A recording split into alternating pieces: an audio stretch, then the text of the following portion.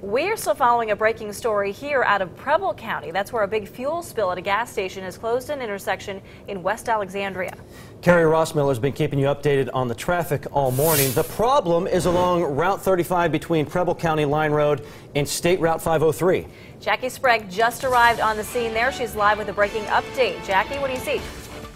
Well, that fuel spill happened at this Marathon gas station behind me here at the intersection of Stotler Road and US 35. Now, there is a very strong smell of gas in the air at this time, but no homes in the surrounding area have been evacuated as of right now. The EPA is now on scene here.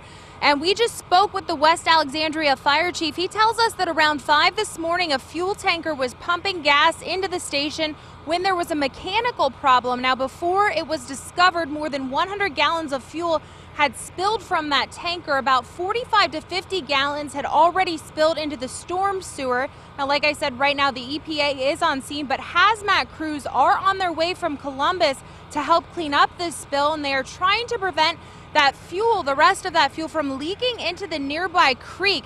Now, like I said, right now, US 35 is shut down from 503 to the Preble County line, and it's expected to be closed until at least 9 a.m. this morning. For now, reporting live in West Alexandria, Jackie Sprague, 2 News Today, working for you.